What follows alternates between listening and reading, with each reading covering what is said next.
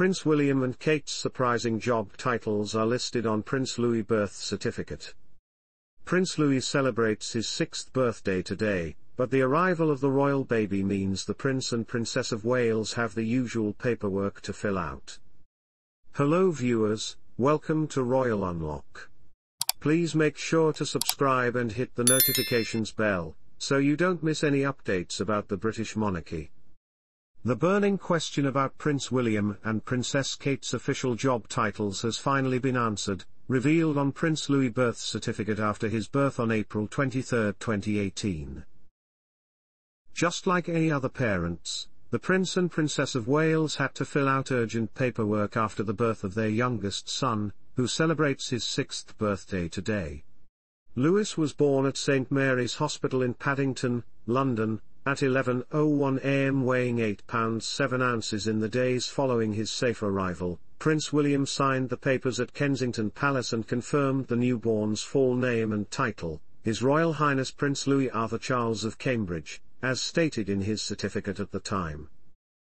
In a surprising discovery to some, William and Kate's occupations were also recorded on the papers.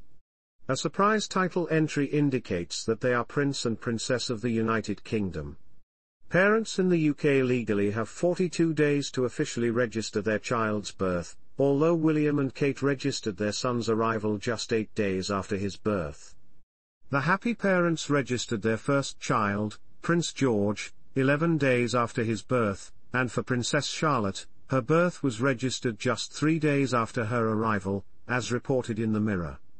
Unlike most parents who wait in line at registry offices, the registrar travelled to Kensington Palace where William signed the document from the comfort of his home. When the Prince of Wales's birth certificate was signed in 1982, there was no field for Princess Diana's occupation because the mother's occupation was not entered on birth certificates until 1984. Shortly after Prince Louis' birth, Kensington Palace issued a statement revealing the big name. The Duke and Duchess of Cambridge are delighted to announce that they have named their son Louis Arthur Charles. The baby will be known as His Royal Highness Prince Louis. Cambridge. Louis's first name is said to be a tribute to Prince Philip's uncle Lord Louis Mountbatten, who was known as a mentor to King Charles, and who died in an IRA bombing in 1979. Louis is also named after his grandfather the King, while Arthur is a pseudonym. A royal name that dates back centuries and was the name of the first son of King Henry VIII who died as a teenager. The late Queen Elizabeth had to abolish a historical rule implemented by King George V in order to ensure that he received a royal title.